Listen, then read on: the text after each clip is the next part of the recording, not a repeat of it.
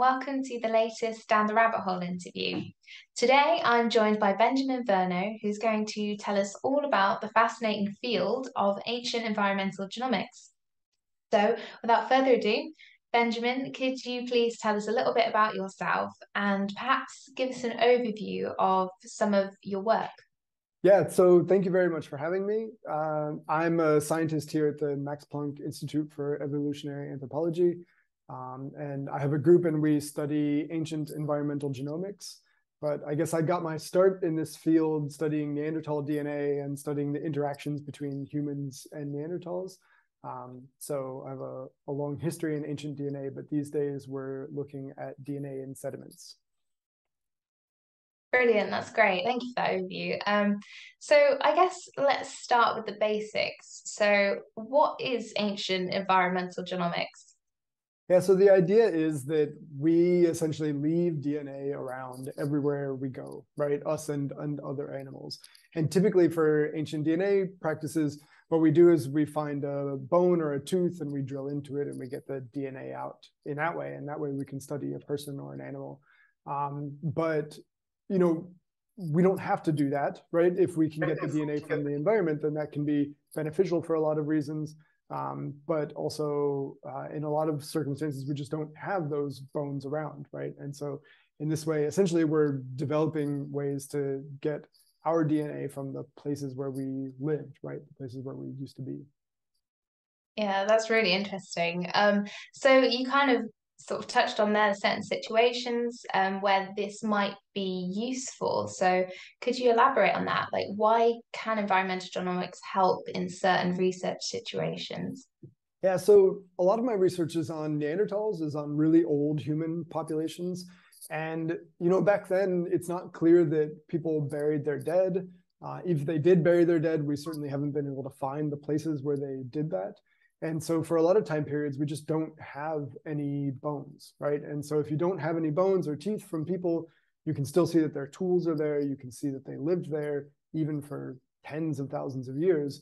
But without their bones, we just can't study them genetically, right? We can't tell what population they were, who they're related to, how they got there, et cetera.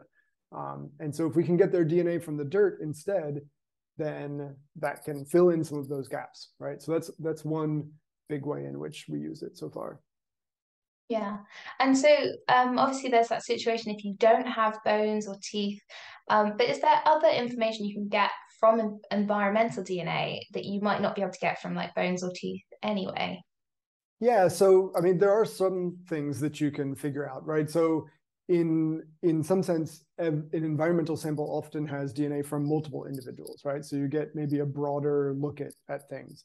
Now, the amount of DNA that we can get out of a sediment sample is really small. So we would always prefer to have a bone if we could, but one thing we can't get from bones. So for example, in some of our work, we'll do these time series where we know that Neanderthals or someone has occupied a site for 50,000 years.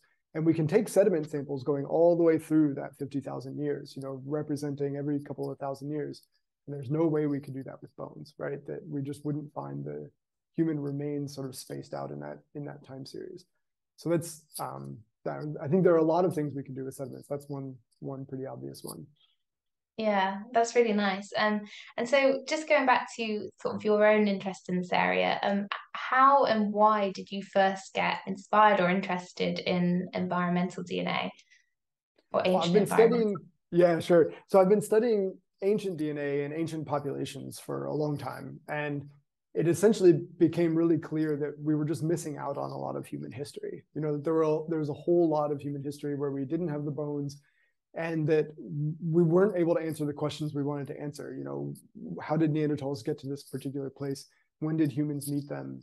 This sort of stuff. And so the hope was that by getting into the sediment DNA, by getting the DNA there, we could fill in these gaps. So the original motivation really was to try to fill in the gaps in the sort of genetic archaeological record. Yeah. And then what inspired you to look at sediments specifically as a source of ancient DNA? Well, there's sediments everywhere, essentially, right? That in these cave floors, the dirt builds up over time, or in even not inside of caves, right? We have these stratigraphies pretty much everywhere. Every archaeological site has sediments, essentially. And so if you can learn about people who lived at a place by looking at the sediments, then you just have a very abundant resource, right? Yeah, that's really interesting. So you mentioned there as well, like some of the small sample sizes that are available. Is there any like sort of technology that is sort of coming out, or that you'd be really interested to see that could perhaps help you get more sample out of like the dirt, essentially? Yeah, there's a whole bunch of technical stuff that we still need to work on, right? That we still need to make better. So one of the things that we do that really enables us to get the DNA out of the sediments is we capture it, is what we call it. So we sort of fish out the DNA molecules that look like human molecules, that are the ones that we want, and we leave the rest of it behind. And so this enables us to get human DNA from a sediment sample where it's maybe 1 in a million or 1 in 10 million, of the molecules in the sediment sample. But there are all sorts of ways that we could make that better. So a lot of times the sediment samples have these chemicals in them that inhibit the processes that we use to copy the DNA. And we're trying to figure out ways to get around that inhibition, right? We would like to target more DNA, right? As I said before, we only get a very tiny amount of human DNA out of each sediment sample, and we think we can get better at that. Essentially, the technology is always improving. Yeah, and I bet you've got quite a few things on your wish list in terms of those technologies. So I get like that's sort of one challenge of studying ancient DNA. Are there other challenges involved in this type of research? Yeah, the contextualization of the data is a really big challenge, right? That things move around in these caves, they move around in the system, right? And so the sediment moves. We even know that bones and teeth can move through the stratigraphy. And so this has always been a challenge for ancient DNA. I think that while this is a big challenge for sediment DNA, it's actually a place where we can help because we can just take a lot more samples, right? And the chance that, in 5 different places in the cave, the exact same accidental movement has happened is really low, right? As opposed to if you find one tooth, maybe a mouse picked it up and carried it through the cave or something like that. And so this is a place where we can really help. Oh, that's really interesting. Yeah, I hadn't thought about that aspect of it. So we're sort of getting into the details here. I wanted to ask you a bit more about your paper, the one on Neanderthal DNA in cave dirt. Could you kind of give us like the top line summary of that research paper?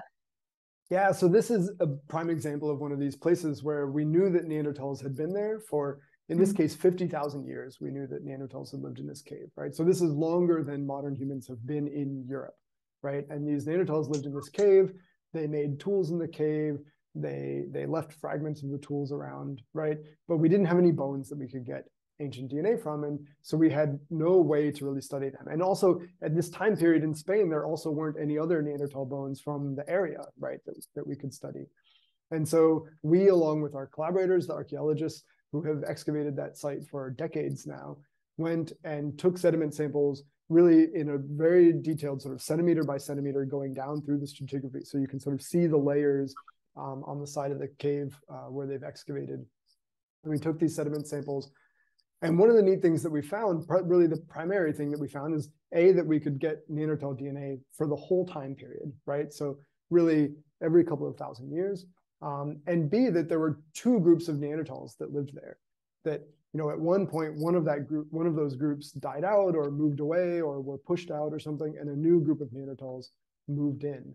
And actually, the new group of Neanderthals that moved in seemed to be essentially the ancestors of all the Neanderthals that spread out across Europe and populated the rest of Europe and western parts of Asia. And so we think this was a pretty significant event, right? And it happened around the time of some climate change events as well. So we don't know if it's tied to that. That is an area of future research. But these are the primary results that we got there. That's really fascinating. It's so interesting that you can sort of see the layers and like take samples like across a broader time period. Yeah, that's really fascinating. So obviously, yeah, you said like a new group came in and potentially like, whatever happened, they became the group that stayed around and evolved into like the Neanderthals of Europe.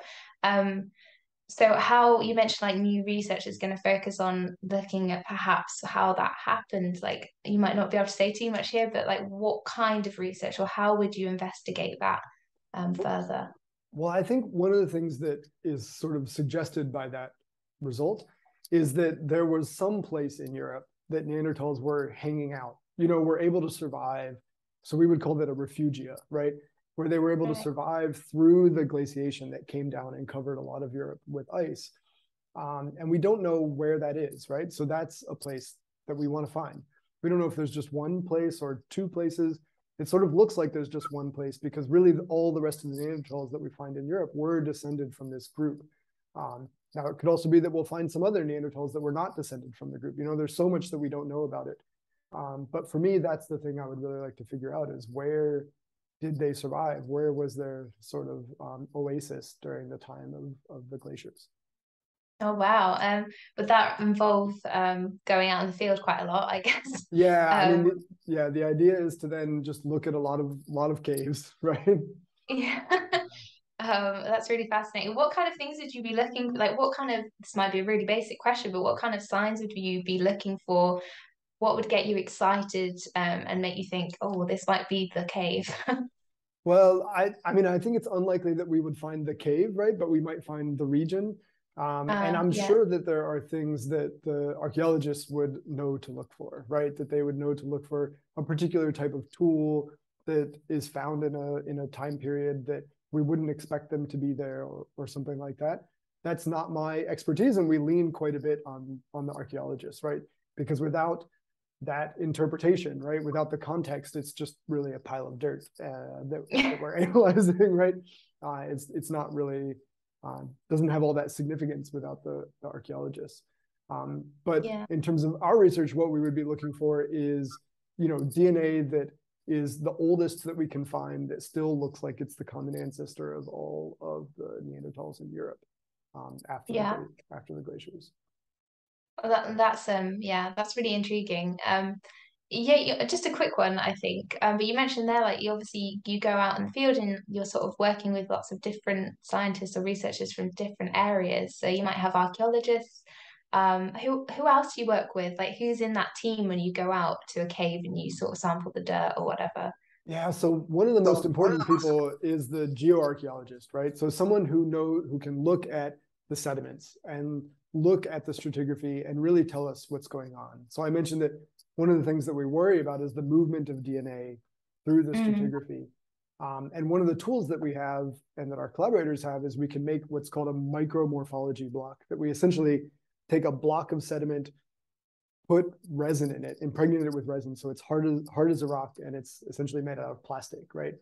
And then you can really look at the sediments and say, okay, we see evidence of little tiny particles moving through the stratigraphy here, or everything looks pretty stable. We can even drill into those and take micro samples and say, okay, the DNA in the sediment changes from here to here. So the collaboration with those people has been really crucial in interpreting the results. Wow. That's kind of amazing, the high resolution that you can get by doing that.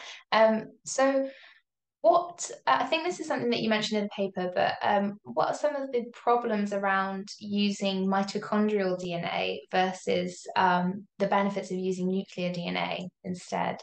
Yeah, so our field has a long history of kind of starting with mitochondrial DNA, right? The first Neanderthal sequences were mitochondrial sequences.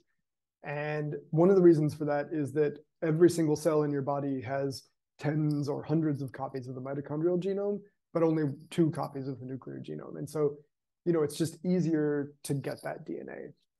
It's also a much smaller target size, and so it's the first thing that people often study. But it's not super informative for population histories, right? If we want to say that this group was replaced by this other group, or this group came from here and was related to this other group, you can't say that with mitochondrial DNA, because it only carries the DNA from your maternal ancestors, right? Your mother and your grandmother and her grandmother and her grandmother. And that leaves out a lot of the story.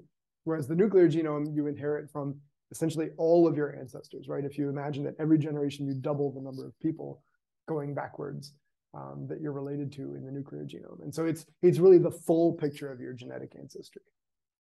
What were some of the key takeaways from that paper from your perspective?